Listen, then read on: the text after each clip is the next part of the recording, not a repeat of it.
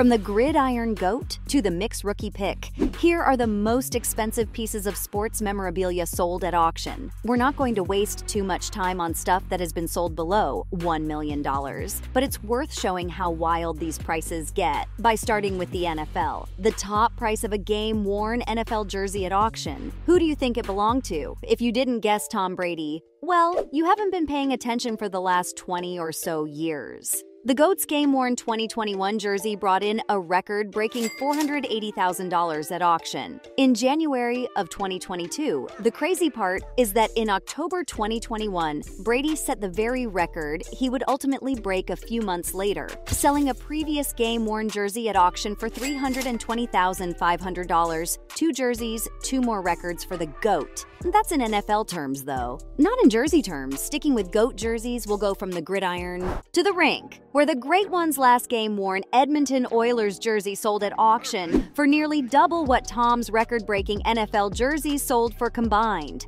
The jersey that Wayne Gretzky wore as he won his last Stanley Cup sold at auction in June of 2022 for $1.45 million.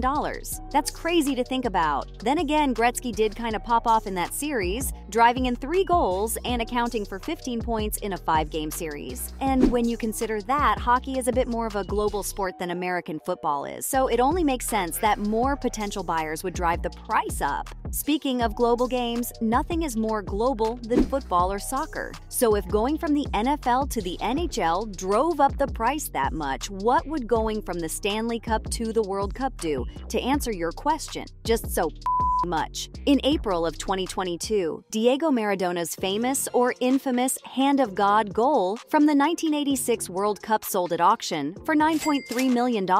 That's 4 Bugatti Veyrons with some change left. This is an absolutely iconic moment in the history of the World Cup. Things linked to these crystallizing moments in sports history typically go for a whole lot more. Speaking of iconic moments, we'll mention our last jersey with one of the most memorable. This is the most expensive jersey sold at auction to date. It belongs to none other than Michael Jordan. The coronavirus pandemic brought us a lot of things. In the NBA world brought us the bubble and the documentary series The Last Dance. The Last Dance told the story of the 97 to 98 Chicago Bulls. These Bulls were the ones to win his Ernest's 6th chip in 8 years. As the dynasty came to a storybook end, the jersey that he wore as he held the pose over Byron Russell sold at auction in September of 2022 for $10 million, with the combination of the name Jordan on the back, the fact he dropped 45 in the deciding 6th game, and the Last Dance syndrome. It just gives MJ another list to find himself at the top of. What do you think? Are these jerseys worth the price? What's the most you've spent on a collectible? Let's go from the clothes they're in during the game to the rules they play within. In 2016, the Laws of Baseball sold for an incredible $3.26 million. The document, handwritten in 1857, laid out such fundamental concepts as 90-foot base paths, 9 players to a team,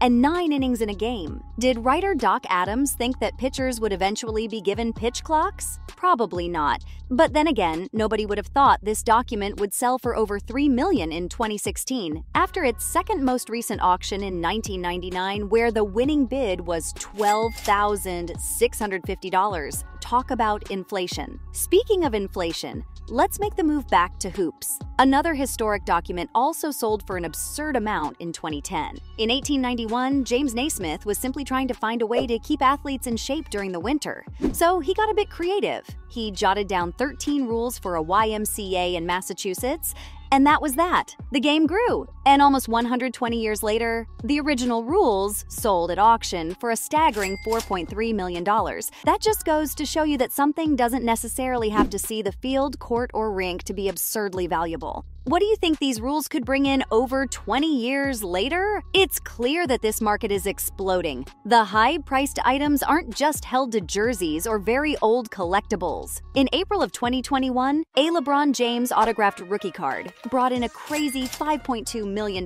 granted. It is LeBron, and rookie cards are typically the most valuable, but my guy LBJ is still getting buckets. Usually, these big price tags that are associated with rookie cards are of far older popular retired or deceased players. The king is fighting father time to see who will blink first. What do you think? What will LBJ's rookie card be worth after his Hall of Fame acceptance speech? Another active player whose rookie card got someone PAID, Patrick Mahomes. His one-of-one autographed rookie card sold in July of 2021 for $4.3 million. LeBron's rookie card makes sense. He's an old head at this point. Well, in NBA terms at least, his 20-year career has seen him win 4 chips and had him in 9 straight finals. There's literally a generation that barely knows the finals without him, but Patrick Mahomes just entered his prime.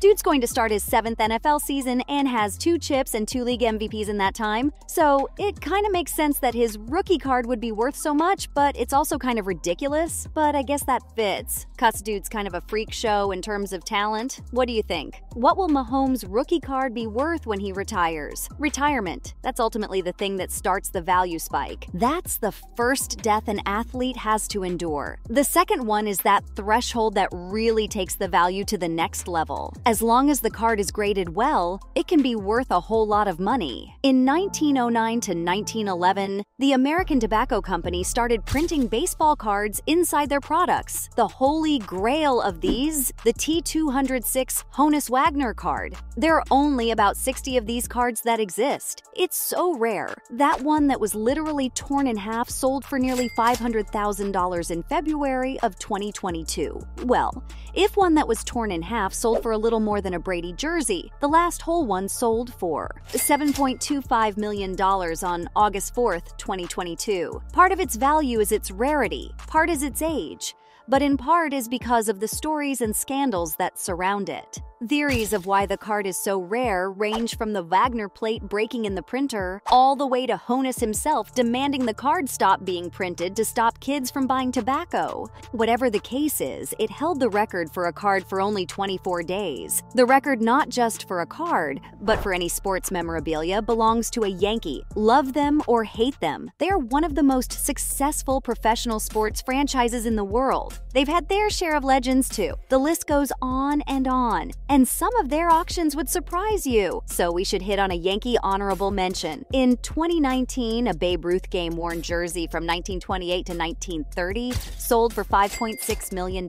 In terms of Yankees legends and baseball legends in general, you really can't do much better than the Sultan of Swat. The crazy thing is, nothing of his holds that top spot. It's Mickey Mantle who takes that coveted top spot. The Mix rookie card sold at auction on August 28, 2022 for $12.6 million. Wow. The even more insane thing is that the same card's second most recent auction, in 1991, was bought for $50,000. People probably think it's wild that it sold for over $12 million. But then again, people probably made fun of the guy who spent $50,000 at the time, too. Who's laughing now? It's obvious that the Mix rookie card won't hold the top spot forever. Who do you think will take it next? There's some legendary players that aren't on this list. Maybe one of the legends that aren't on this list will come up and snipe the top spot. Or maybe one of these incredibly valuable items will change hands again. Either way, make sure to keep an eye out. So from the Mix rookie pick to the Gridiron Goat, those were the most expensive pieces of sports memorabilia to sell at auction.